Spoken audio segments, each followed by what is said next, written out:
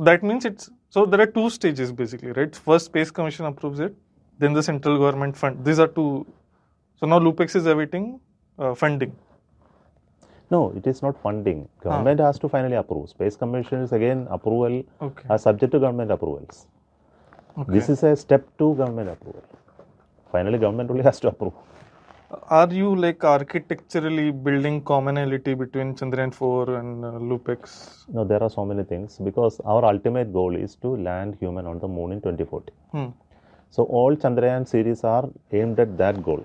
And what incremental knowledge you will develop in each mission is what we are trying to say. So Chandrayaan 4 is looking at developing algorithmic strength of coming back to Earth, not sample bringing.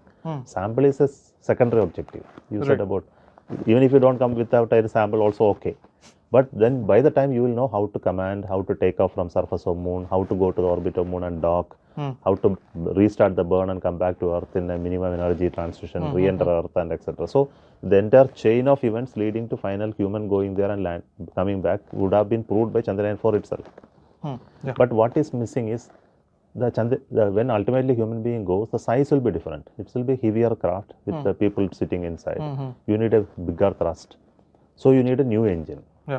So Chandrayaan 5 or LUPEX is targeted with that engine. So finally when the man-going engine we want to develop and use in LUPEX. Okay. So that is the goal of LUPEX. So you're calling it Chandrayaan 5?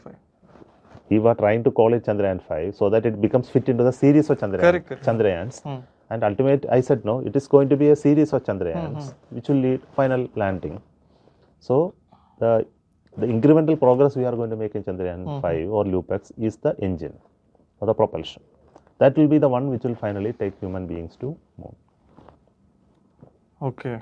So that is a heavier craft, 350 kilogram rover and corresponding lander.